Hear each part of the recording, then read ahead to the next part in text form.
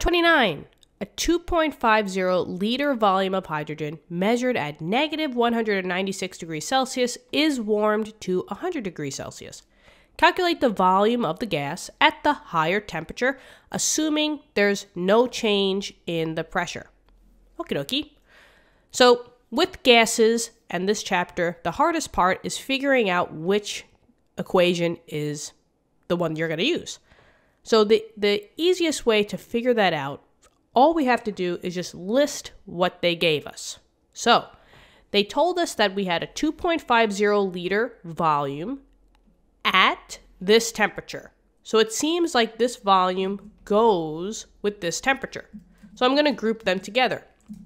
I'm going to say that they gave me a volume, and that was at 2.50 liters. And they told me that the temperature that went with it was negative 196 degrees Celsius.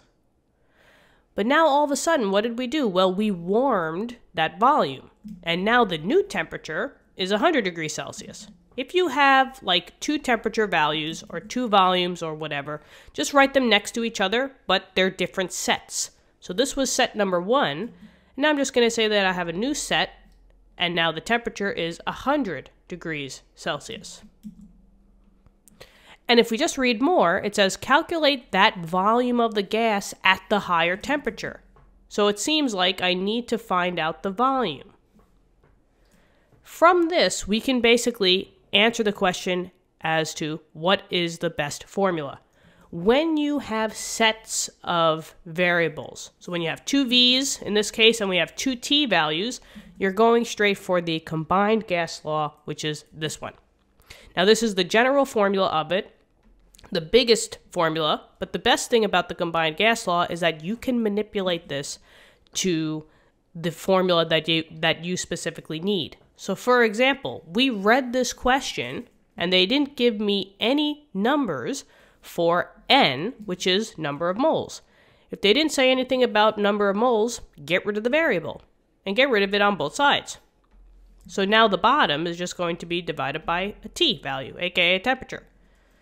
Now they did say that there was no change in pressure, and P stands for pressure. If there's no change, these numbers are not changing, and there's no difference. So, you know what that means. Get rid of it. There you go. And now we have an easier formula to work with. In this case, we're just doing V1 over T1 equals V2 over T2. Now, it does not matter which set you call 1 or 2. Absolutely doesn't matter. The only thing that is important is that these are grouped together as the 1s or 2s, and these are grouped as the other number.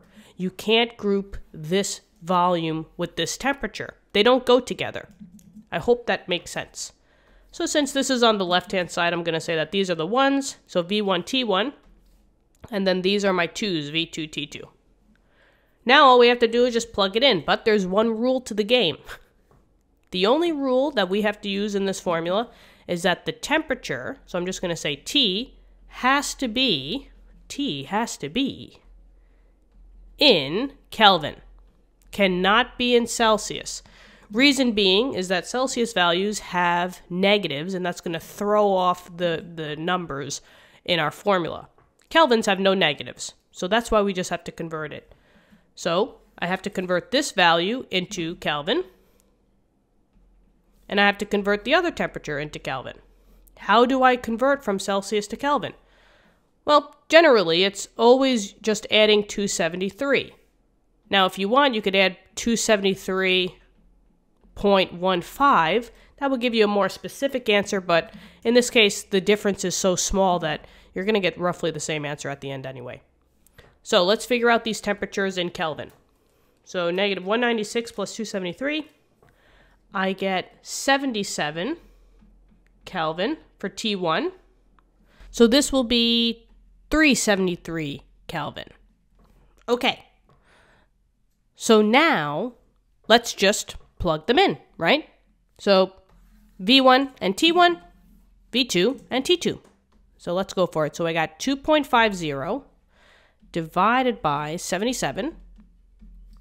And this all equals my V2, which we're trying to figure out, so I'm just going to say X, and then it's over 373. When I do the actual work in my formula, I don't like to write any units. I always like to just double check just to make sure I have the right units, and then I just plug in the numbers. Seems like cross multiplication for me. Pretty simple enough, right? So we got 77 times X, and this equals 2.5 times 373. So let's see, 373 times 2.5. I get 932.5, and then just divide by the 77, and let's see what we get. So divide by 77, I get sig figs. No one cares, but your teacher or professor may, so I'm going to do 3 sig figs, so 12.1, but me personally, I don't care.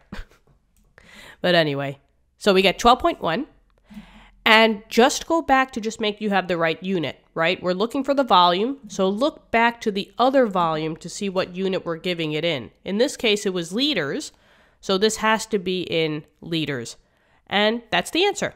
So it would be 12.1 liters, and that's the volume. And there you go. So thank you so much. I hope this helps. Let me know in the comments.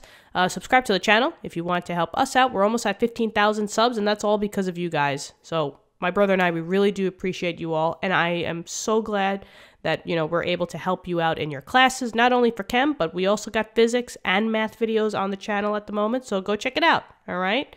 Hope to see you in later lessons, and have an awesome day. Bye-bye.